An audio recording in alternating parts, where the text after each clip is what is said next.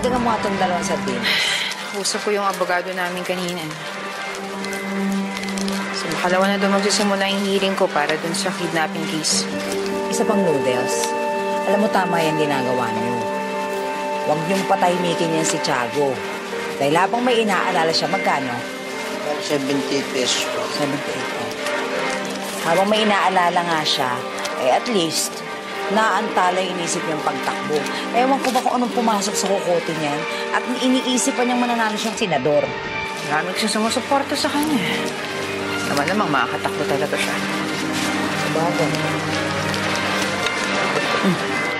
Kasalukuyang pinag-aanap ngayon ng mga militar at pulis si General Marcial de Leon.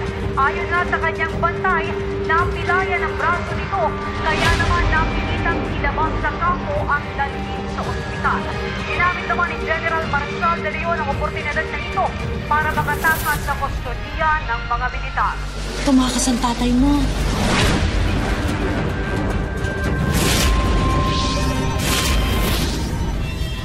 Sir, ongoing na po ang search sa hospital premises.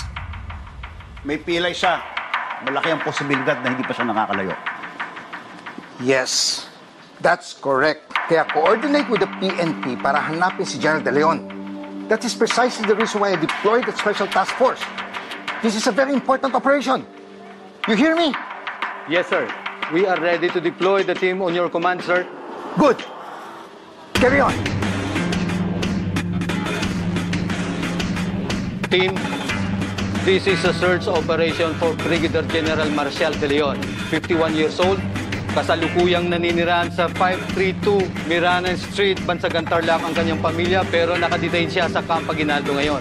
Huli siyang nakita sa Bilo na hospital ng mapilay ang kanyang kamay. Malinaw ba sa inyong lahat? Yes, sir! Basta't bantayan niyo siyang mabuti, ha? Malapit na rin kaming magtuos ng isang minute. Sa wakas, hawak ko na ang buhay ng gunggong na yun. So, pagkatapos mo patayin si Marcial, ano susunod? Ang kabuuan ng plano natin, Amelia. Babawiin ko lahat ng kinuha sa akin ng militar. Ang pangalan ko, ang kapangyarihan, hanggang sa umabot doon sa mismong ako na ang mamumuno ng buong bayan nito.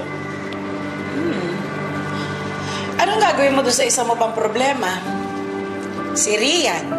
Kapag nalaman niyang hawak mo si Marcial, alam mo hindi na tayo titigilan. Thank you for watching The General's Daughter. For more videos, subscribe to ABS-CBN Entertainment YouTube channel and click the I button.